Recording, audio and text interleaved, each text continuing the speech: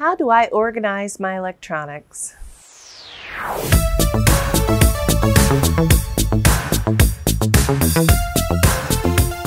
Electronics are the heart, or rather the brain, of any robot, and it's incredibly tempting to wrap them in protective layers to stop them from coming to harm. But at the competition, it's advantageous to keep key components accessible for time-sensitive troubleshooting and changes. Here at AndyMark, we build a lot of FRC robots, and we see a lot of robots at the events.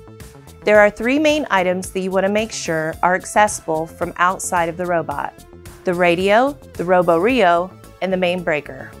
It's also a good idea to make sure that any indicator lights, such as on your speed control, are visible from outside the bot. When considering radio placement, it's important to ensure radios are visible, securely mounted, and placed where they are likely maintain strong signal. Many teams use hook and loop to attach the radio. This makes it easy to address any problems, but also provides secure enough connection that teams rarely have issues with radios coming loose due to rough robot play. The label on the radio shows the model and version number, and this may be useful for reference later, so covering it is not recommended. It is recommended to keep the indicator lights visible, and a good idea to keep ports clear and leave enough room for your hands to be able to maneuver around it. Same thing goes for roboRIO.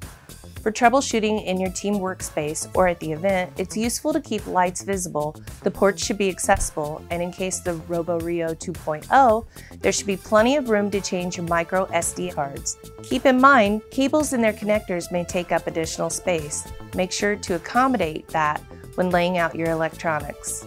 The main breaker on your robot should be easy to access in case of a robot emergency.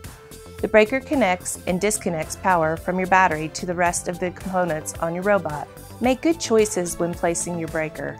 Make sure you don't have to put your hands near or through moving mechanisms to use, but also make sure it's protected from being turned off by rogue game pieces or any other robots. The most important thing is to be thinking about placement and cable management from the beginning of your robot design.